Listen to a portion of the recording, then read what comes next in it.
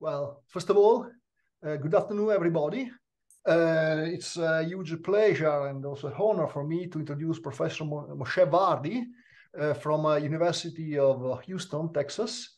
Well, Moshe has something like a 50-page long CV, so I will try to summarize this very quickly. Well, for the non-computer, so I'm pretty sure that every computer scientist knows Moshe very well. But for non-computer scientists, I would say that he is very well known in computer science and engineering, and mostly for his many contributions in relating logic and computer science in fields like, in particular, knowledge representation, automated reasoning, computer-aided verification, complexity theory, database theory as well, plus others. He's co-author or over 700 papers and two very famous books, Reasoning About Knowledge and Finite Model Theory and its Applications, which we know very well. Well, he's a recipient of 14, I've counted them, 14 international awards, including Gödel Prize, Blaise Pascal Medal, Herbert Awards, Coleman Award, Knuth Prize.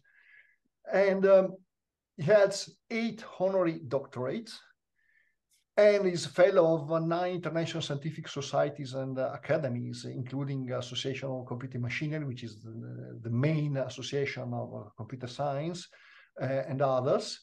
And he has served for a decade as editor-in-chief for communication of the ACM, which is the main, let's say, magazine for computer science. Okay, but here we are not calling him, we have not invited him to speak for a technical talk, one of his many technical talks in computer science.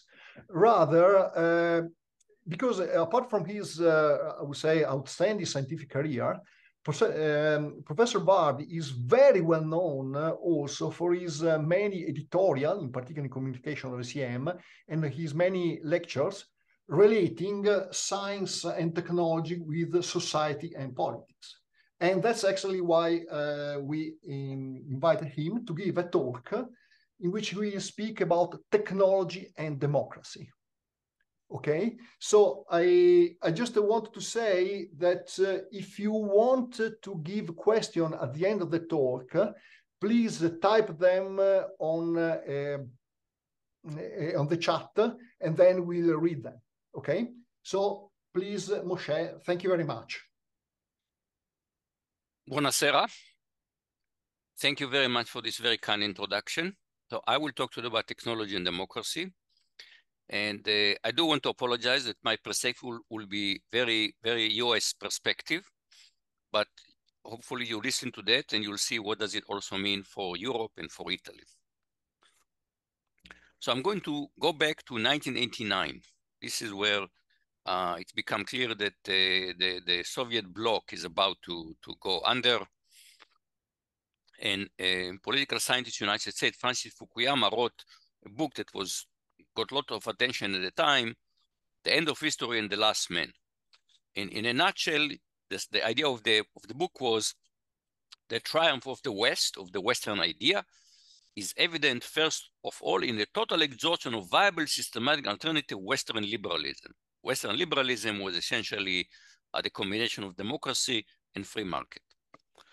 Now, rumors are that when history got a copy of the book, history was not happy. History said, the end of me, I'm going to show you guys. So let's see how history decided to show us that history is alive and well.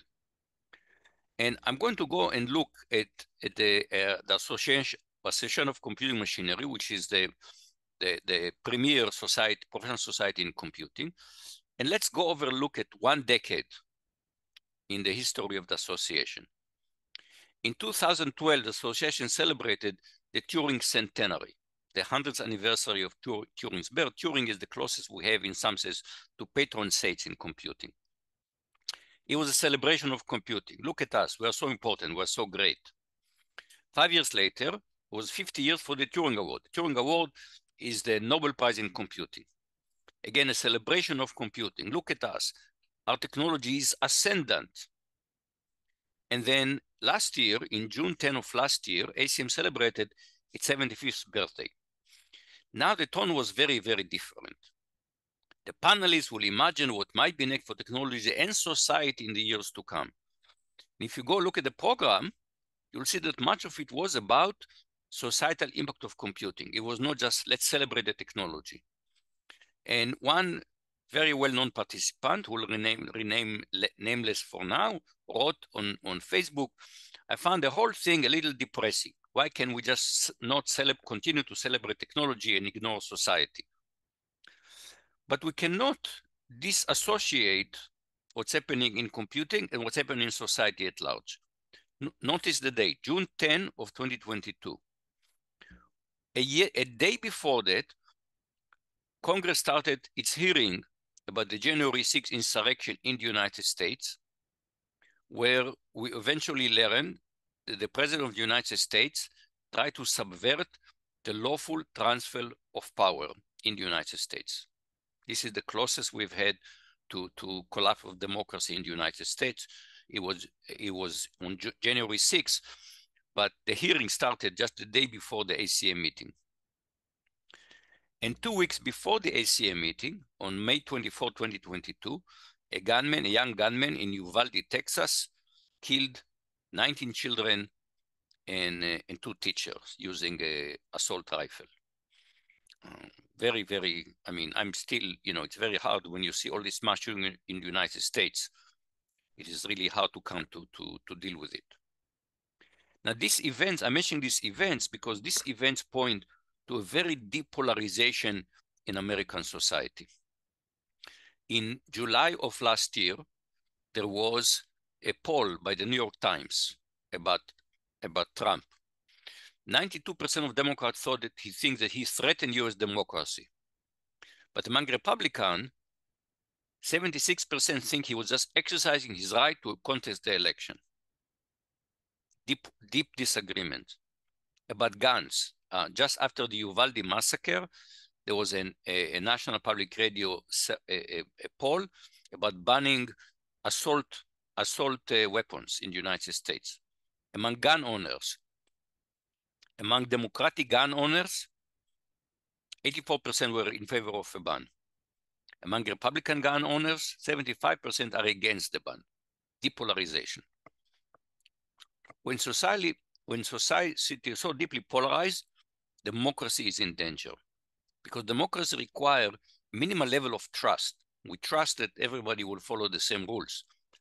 In December 2021, George Shultz, who used to be Secretary of State in the United States, he died a month later. He was over 100 years old. And he wrote about trust. He said, trust is necessary. When trust was in the room, good things happen.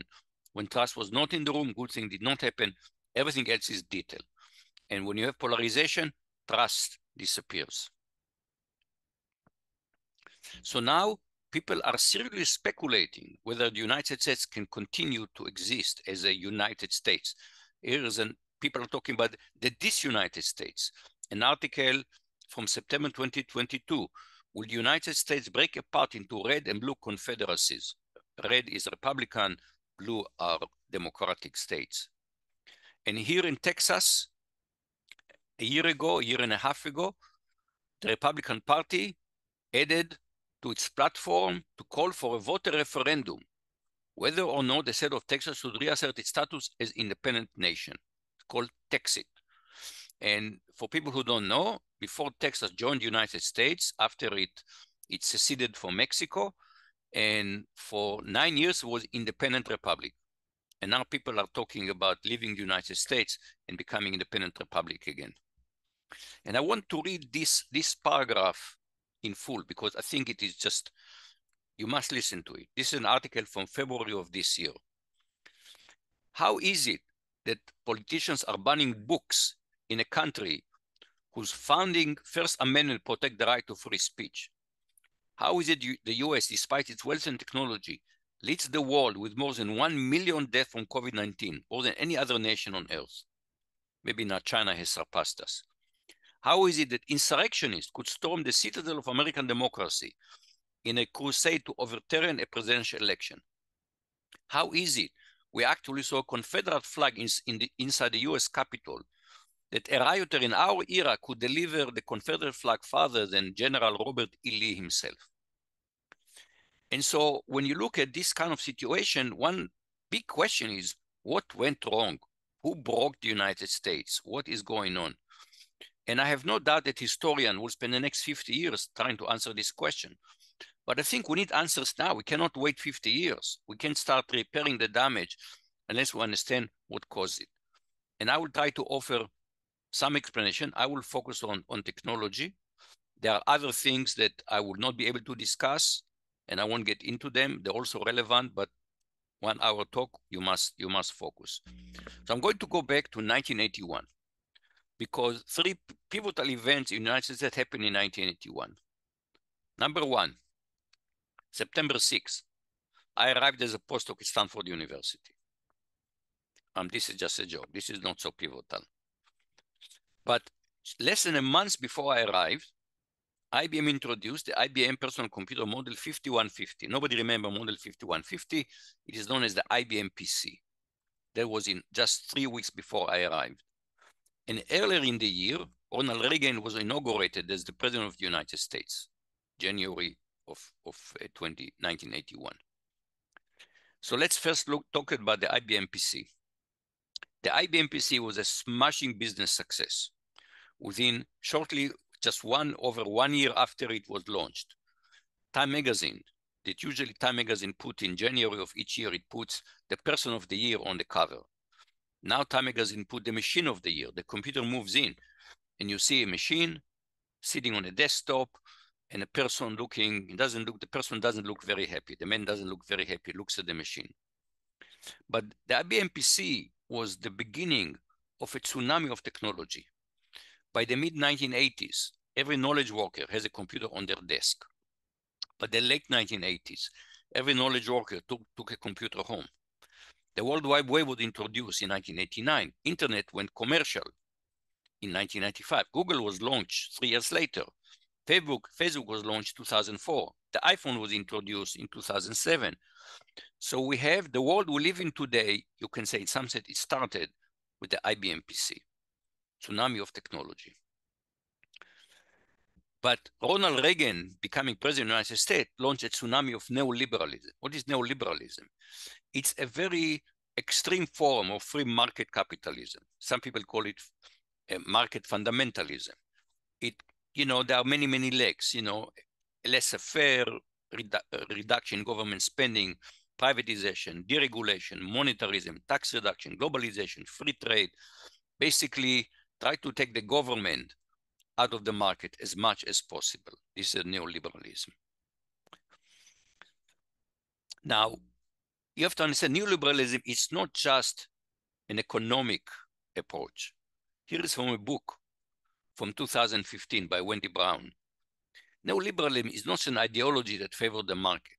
Rather, it disseminates the model of the market to all domains and activities, even when money is not the issue, and configure human beings exhaustively as market actors, always, only, and everywhere as homo economicus. Markets, markets, markets. This is neoliberalism. Now, the fundamental idea of neoliberalism, you can go back to Adam Smith, who talks about the invisible hand. This actually was in a book, not in The Wealth of Nations, but in The Theory of Moral Sentiments. He wrote about the market. He talks about the marvel of market. He said, it's magic. I need a loaf of bread. I go to the market. I give them, who knows, a shilling. I get a loaf of bread. I don't know the baker. The baker doesn't know me. We all come out happy from the transaction. So he wrote, they're led by an invisible hand. And so without intending it, without knowing it, they advance the interest of society as a whole and provide means for the survival of the species. So using markets, we're going to the survival of the species. But if you look, what is the fundamental idea? That each agent in the market optimizes for him or herself. And this was rephrased in a famous movie from 1987 called Wall Street. There's a character called Gordon Gekko, and he gave a fiery speech. And he said, the point is, ladies and gentlemen, that greed, for lack of better word, is good. Greed is right. We can all be greedy, and it's for the best of society. And this idea actually goes back to a Dutch philosopher, Bernard Mandeville, in the early 18th century. And he had the parable of the bees. And he has when the bees start to become virtuous, the argument is the hive will collapse. And again, the idea from Mandeville was that private vice, private greed creates social benefits. Greed is good. So this is in some sense, it's a wonderful ideology. Each one of us will be completely selfish, and it's going to be it's going to be optimal for society. That was the ideology. So let's see how well it worked for society. So look, for example, what happened at US manufacturing.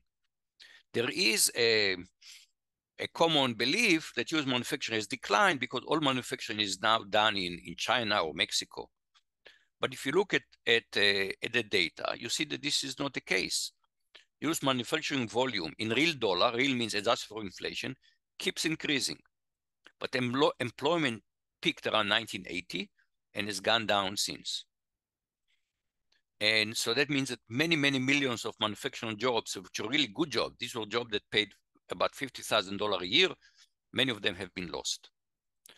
And if you look more broadly at what happened in the US economy, economists look at four key indicators. One is productivity. The belief is that productivity is necessary to grow the economy. So you look at labor productivity, GDP, jobs created, and household income. What you see is that until 1983, roughly, these numbers go together. So economists start believing that if you take care of productivity, everything will take care of itself. But that is not the case. You see that over the past 40 years, productivity has continued to increase and GDP continued to increase, but incomes have stagnated and we're not generating as many jobs as we used to generate.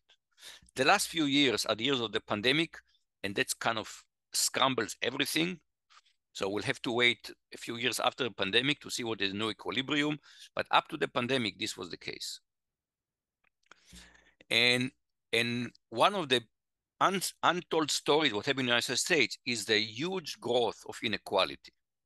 So this chart shows you what happened to the top 1% versus the bottom 50%. Think about it. Top 1% versus the bottom 50%. In 1962, the top 1% made about 12% of the income, and the bottom 50% made about 20% of the income. By 2016, this has reversed. The top 1% make about 20% of the income, and the bottom 50% make about 12% of the income. Huge inequality in the United States.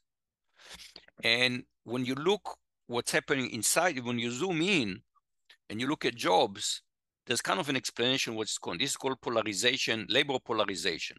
So economists divide the labor market by skills, and roughly this corresponds to compensation. So the bottom 1/3 in terms of salary, the middle and the top. And you see, in 1983, about 15% of the jobs were in low skills, and 26% were high skill, and almost 60% were middle skill. And middle skill is middle class jobs. Well, what happened if you look what happened over 40 years, you see that the low skill are roughly the same. More high skill jobs, we have a more sophisticated, more and more jobs require spreadsheets and word processing and things like that. And the middle skill part of the pie has shrunk. That means there are fewer and fewer middle class jobs. And indeed, when you look at compensation, you see that if you have a graduate degree, then your income has risen faster than inflation. If you have bachelor degree, well, you kind of kept up. But if you have less than bachelor degree, especially for men, then you actually have lost income. You have lost ground. And so we are seeing a growing economic polarization in the United States. A very nice way to look at this, I don't know if you have seen The Simpsons, it's a cartoon show, it's a satirical show in the United States. And Homer Simpson is a nuclear safety inspector. This is a working class job, it's a union job, so it pays decently. So if you look at the basic story, you see that the Homer Simpson by himself, he can provide middle-class lifestyle for his family. He doesn't have a college degree, but he has a union job. And, you know, the family is a family of 5. They have a house, health insurance. He can drink as much beer as he wants, middle-class life. Today, nobody thinks that that one provider, one working class provider can support a family under such conditions.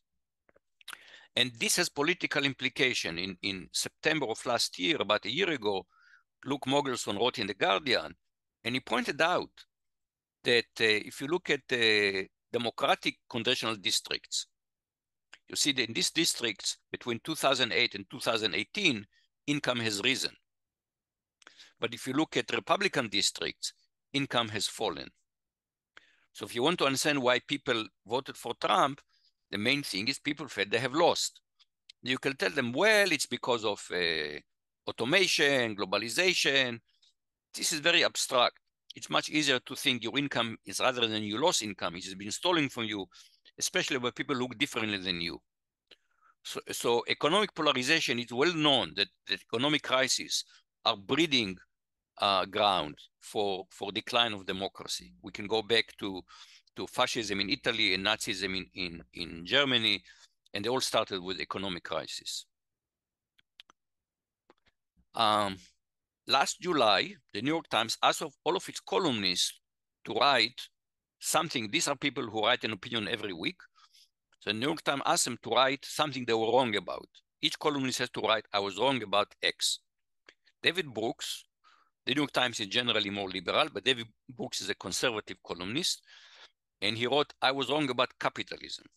And he wrote, the most educated Americans were amassing more and more wealth, dominating the best living areas, pouring advantage into their kids. A highly unequal caste system was forming. So here is a conservative columnist questioning his belief in capitalism. So let's go back and revisit the free market. So the free market promises efficiency. What does efficiency mean? So here are definitions from Investopedia. Economic efficiency means that goods and factor of production are distributed or allocated to their most viable uses and waste is minimized. Furthermore, free markets advocates argue that through individual self-interest and freedom of production as well as consumption, economic efficiency is achieved and the best interests of society as a whole are fulfilled. So the argument is that the free market is efficient and that also guarantees optimality. So let's revisit this question. Now it's an economic theory question. Does efficiency guarantee optimality? So first of all, what is efficiency? There is something called one of the most important theorems in macroeconomics. It's called the first welfare theorem. Under certain technical assumption, free market will tend towards a competitive Pareto optimal equilibrium. So this Pareto optimality, this is economic efficiency. So the question is, how much does it serve the best interest of society? And interestingly, this question was raised by computer scientists, by Koutsopias and Papadmitro in 1999. And they asked the following question. Well, there are many equilibria. You look at the game theory, you look at Nash equilibria, there are many possible equilibria. They said, let's compare tools from analysis of algorithm to analyzing different Nash equilibria. Let's compare the best Nash equilibrium to the worst Nash equilibrium in terms of total societal utility. And the show is that there is a huge gap, exponential gap, and this is what is called now the price of anarchy. So without a guiding hand, there's no guarantee that the market will converge to a good Nash equilibrium. So this idea that economic efficiency, which means equilibrium, guarantees optimality, is just plain wrong. It's just plain wrong. It's just a myth. All we get is, under some condition, we get equilibrium. Is it a good one or a bad one? That's a different story. So now I try to explain why neoliberalism did not serve us well in some sense. It served some people very well, but it created a very economically polarized country. Now I want to go and talk about cognitive polarization. And for this, I will first go again to the Reagan administration. So until the mid-80s, if you want to watch the news on TV, you use broadcast television. And the channel, the broadcast channel have to get a license to the spectrum from the government. The government owns the spectrum. And so they have to license it. And one of the conditions for the license is that the master present all issues in a balanced way. So if you watch the news, ABC, CBS, NBC, it didn't matter which channel you use. It mostly was which anchorman, they're all men at the time, which anchorman you like best. And but you essentially saw the same balanced view of the news. In 1987, under the Reagan administration, the Federal Communication Commission abolished the fairness doctrine. Why? They said there are many cable channels. You can watch what you want to watch. You can choose what you want to watch. The problem with that was that when you watch news on ABC, you saw balanced view of the news. Now, if you want to get a balanced view of the news, you have to flip between different channels, and no one does that. Everybody chooses a channel that they're comfortable with, and that's what they're watching regularly. So now we've created cognitive filter bubble. People who watch Fox News, which is very conservative news, and people who watch MSNBC, which is a very liberal news channel, are seeing different realities. They're seeing different realities. They end up living in different realities. And now let's bring the internet into this. So when I went to Stanford in 1981, the internet was already there, and even social media was there, early social media. In the Bay Area, there was something called the Well, which was a dial-up bulletin board. And if you're old enough, you may remember Usenet, Unix to Unix network. And again, this was social media, early version of social media. Now the culture, when I went to Stanford 81, the culture was still very much the culture of the what's called the 60s. And very anti-establishment, because it was, you have to remember that kind of the late 60s, early 70s very much was against the Vietnam War. So very much against government. So out of this anti-establishment cultural movement, the hippies came the mantra, information wants to be free. Now, information doesn't want to be anything, and even this information wants to be free. It's a partial quote from a longer sentence, but this philosophy stuck. So by the late 80s, Tim Berners-Lee developed the World Wide Web, and he viewed unfettered public sharing for information.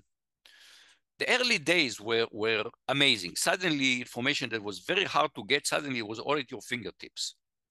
But pretty soon we realized too much information. How can we find stuff? There's too much, imagine you have a library without a catalog. How will you find books? So indeed, the first approach was, let's have a catalog. So when Yahoo was founded in the 90s, it was about a directory for the internet. And indeed, that's how you find information. You went to Yahoo at the beginning. But Yahoo couldn't keep up. The internet was going so fast. The web was going so fast. Yahoo couldn't keep up. So another idea had to come, which was search engines. And by the late 90s, Google came up with a very, very good search engine. And that's where we start now. We say we don't even say to search something. We say to Google something. Now, if information wants to be free, how can Google make money? They want to keep everything free. They didn't want to charge for search. So they decided to copy the idea from mainstream media, newspaper and TV, and use advertising. So search is free, but you get advertising. But pretty soon they discovered that online advertising is not effective. On TV, you have captive audience. You're watching a show, suddenly it's commercial, you can go to the bathroom, and what they have done, they have increased the frequency and the length of the advertising. So the going to the bathroom strategy is not effective anymore. So captive audience. Newspaper, they use like sometimes full page, large advertisement. They tried, if you're old enough, you may remember at the beginning, people tried to have very large advertisement, but user hated it. So Google came up with another idea, micro-targeted advertising, which is match advertisements to individual preferences. How do you know about individual preferences?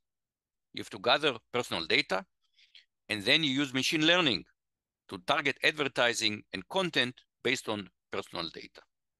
So when you do a search, and I do a search on the same term, we're going to see different results and different advertisements. So the result again was filter bubbles, cognitive polarization. We live in different realities. And in 2021, in 2019, Shoshana Zuboff, a professor at Harvard, published a book, The Age of Surveillance Capitalism. And it's a 700-page book, so you may want not to read it. But I urge you to read an article she wrote after the January 6th insurrection. She wrote, the coup we are not talking about. And she wrote, we can have democracy or we can have surveillance society, but we cannot have both. The phrase that is used in Silicon Valley is, if you are not paying for it, then you are the product. Since we are not paying for Google search, for Google, for Gmail, for Facebook, that means we are the product. Okay, we're not customers, we are the product. Now, what does it mean that we are the product? So in 2018, Jaron Lanier, a technologist, wrote, the product isn't so much you as the ability to change the behavior of millions of people like you. And an economy James Plunkett wrote in 2021, the search engine or social media platform is a little more than bait, there to hold our attention long enough to capture a likeness in data.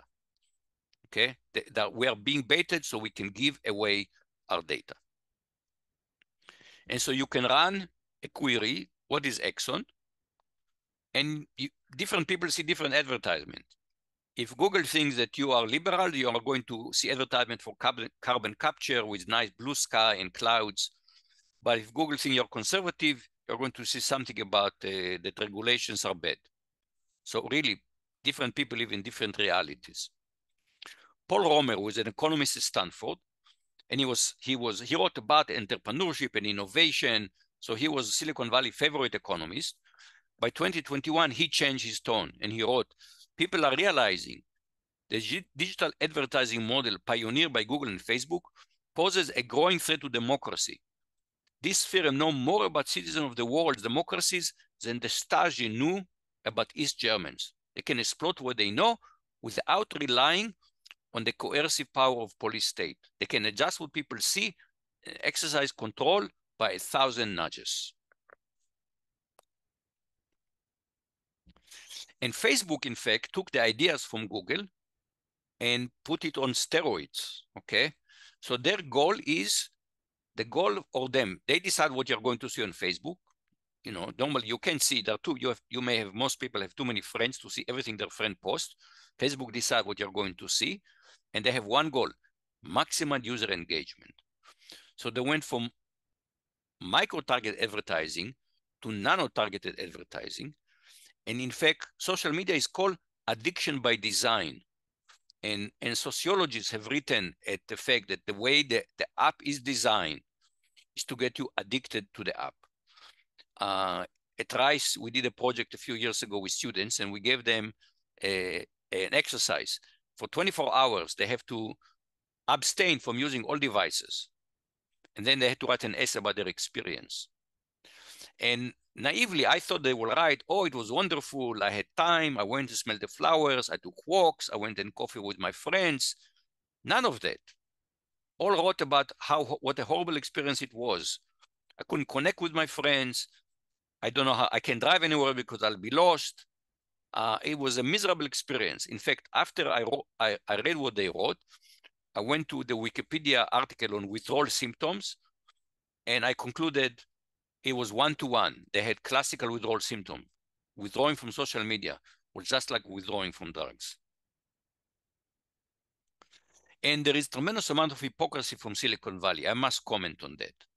So you look, for example, at the following sentence. If you have something that you don't want anyone to know, maybe you shouldn't be doing it in the first place. Who said it? It was Eric Schmidt, who was the CEO of Google.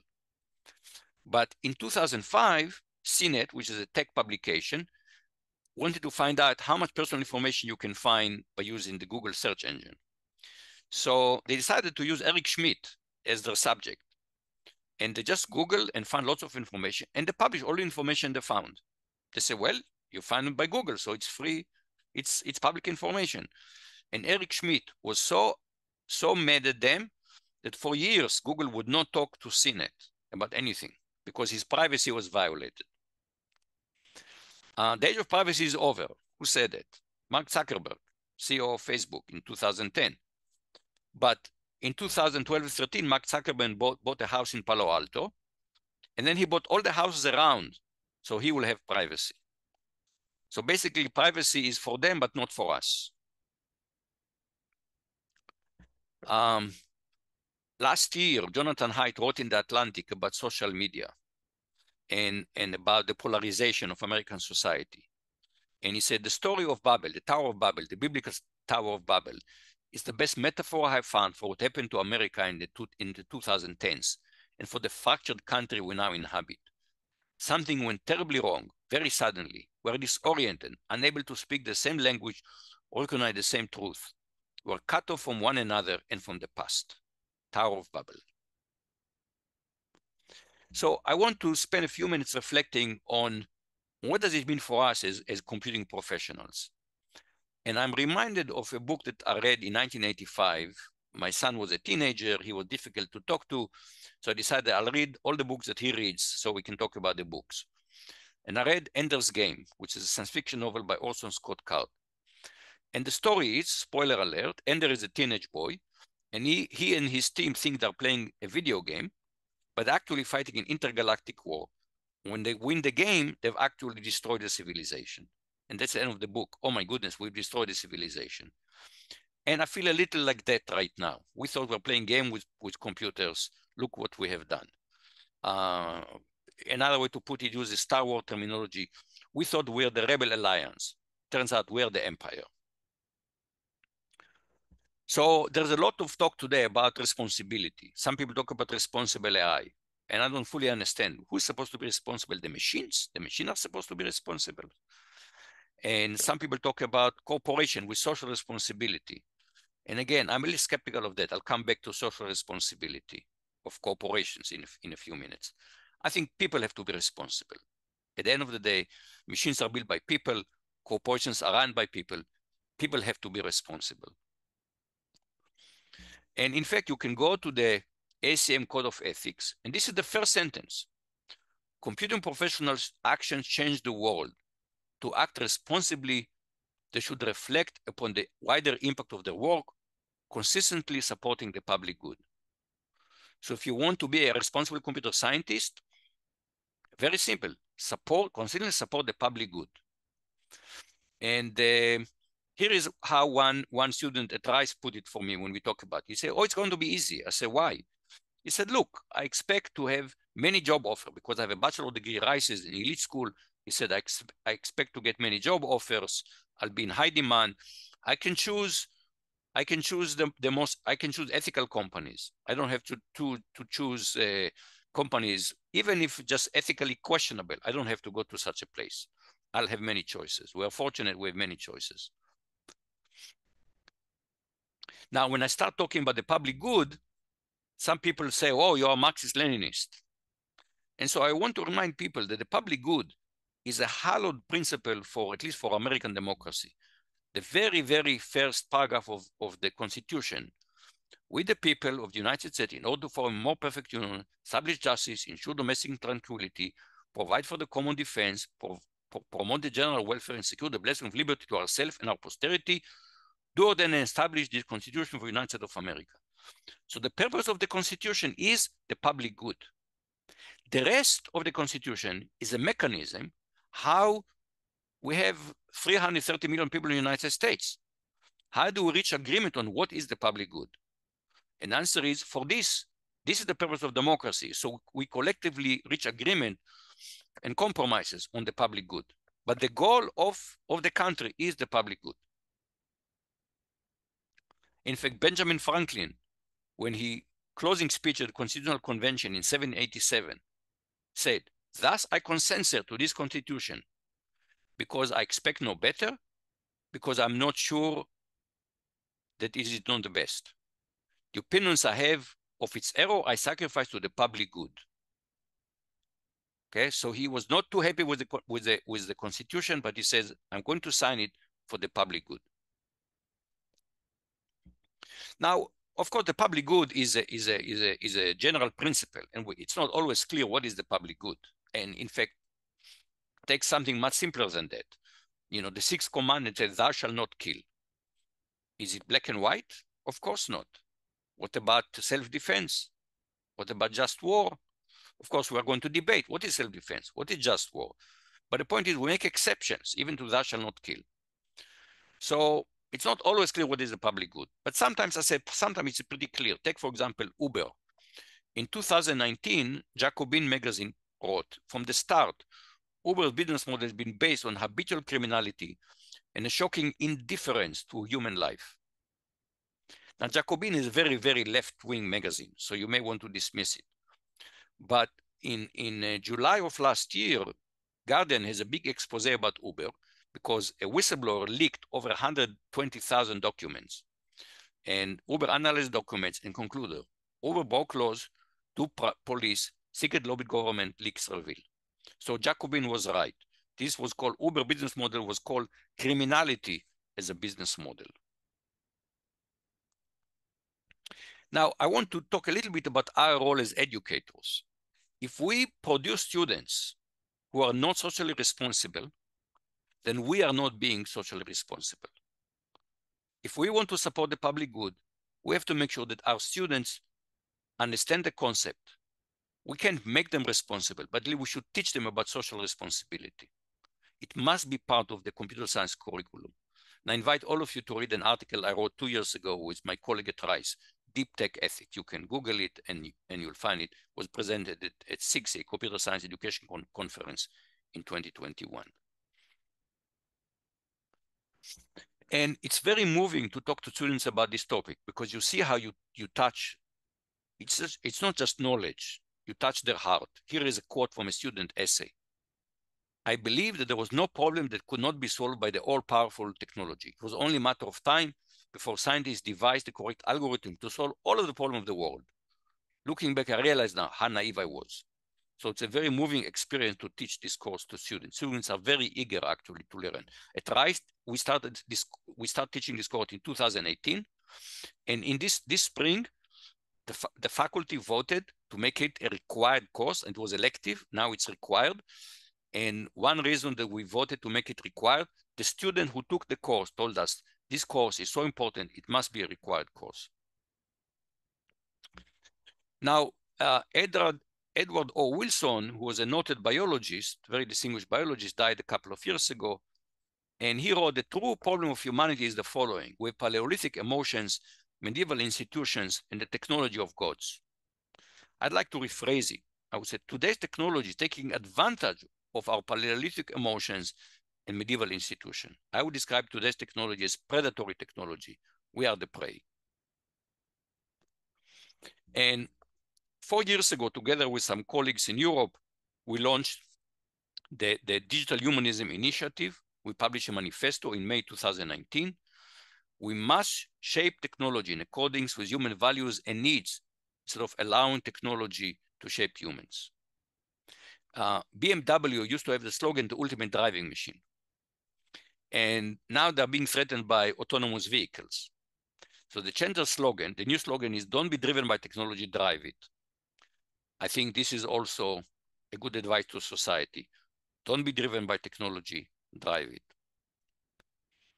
And I'd like to propose that maybe all computer scientists should take an oath. Physicians take the Hippocratic oath. Some engineering school have Archimedean oath. I propose a Lovelacean oath. Why Lovelacean? It's after Ada Lovelace. Ada Lovelace, was a visionary of computing before there was even computing. And she had a letter exchange with Charles Babbage. Charles Babbage was an entrepreneur. He wanted to make money. And she wrote, I wish to add my might toward expounding and interpreting the Almighty's laws and works for the most effective use of mankind. She talks about the public good. And my proposed oath is, I solemnly pledge always to reflect upon the wider impact of my work, consistently supporting the public good, which is just taking the first sentence from the ACM Code of Ethics and pledging, yes, I will do that. Now, the world has changed over the past year. Whenever Time magazine puts technology on the cover, you know that the world has changed. What you see here is, of course, is a dialogue with ChatGPT. And now everybody is running scared because of ChatGPT. Here's an article already from January of this year, how ChatGPT hijacks democracy in the New York Times. And I love this cartoon. Okay, you saw a man, he's getting a box called AI. He opens the box, he's not looking. Behind him, there's a monster. And he looks at the shipping slip and he says, who the heck is Pandora? Okay. Remember, Pandora was after humankind received the gift of fire, the God sent Pandora with all kind of pestilence and wars and famine as to punish us for getting the technology of fire. So I want to go back to think about corporations. So in 2012, Nick Bostrom published a book called Superintelligence, and he wrote about the danger of superintelligence. And the danger was of just the danger of optimization, of maximization. So he thought experiment, you build a superintelligent agent and you give it the goal of make paperclips. And so it will maximize. And by doing so, it will convert the whole solar system into a paperclip factory. What Nick Bostrom didn't realize is we already have such agents. They're called the modern corporations. The modern corporations are super intelligent because they found a way to concentrate the intelligence of many, many people together. They're more intelligent than any single person. And they're driven by one desire, to maximize profit. So we have exactly the scenario of the paperclip maximizer. And if you want to think what's happening with climate change, all you have to think about the role that energy industry played in here. I mean, Exxon knew about human-caused climate change in the 1970s, and they have obfuscated and denied it for years. So we have to deal with corporations. One problem is they're too large and too powerful. And two books have been published just over the past 5 years, one by Tim Wu, The Curse of Bigness, Enterprise in the New Gilded Age, 2 years later by Zephyr Teachout, Enterprise, Break 'em Up, Recovering Our Freedom from Big Ag, Big Tech, and Big Money. And Zephyr and Teachout made the following argument. We used to think that we need to bust monopolies because of consumer interest. But now it's different because, we don't exactly feel, that the size of Google affect, we don't pay for the services. So it's not consumer interest. She said, no, there is another argument for enterprise, democracy. Democracy cannot survive when certain players become too big and too powerful. And Kate Crawford, who wrote about AI, wrote in 2021, stop talking about AI ethics. It's time to talk about power. And here is another way we could limit their power, something that I published in September. We don't realize it, but there are we live in two different legal systems. There is a overt legal system, and these are laws, enacted by in a democratic way. They're imperfect. Democracy is the worst system except for everything else. But when we use technology, there's another legal system. It's a shadow legal system. Every time you use technology, you sign a contract with the provider. It's a click-through contract. It's called license. It's a contract. And so it's an alternative universe created by tech lawyers. For example, in the real world, if you make a product, if I use a blender in my kitchen and a blender blows up and I'm damaged, the blender manufacturer is responsible, liable. In technology, you sign a contract with every technology provider. They are not liable. So the remedy is to nullify click-through contracts. Okay, we should, if we want to have laws should pass in a democratic way, not in a subversive way like click-through contract. And I'll finish by paraphrasing Kate Crawford. Stop talking about AI technology. We shouldn't talk about responsible AI. It's time to talk about corporate power. Thank you very much.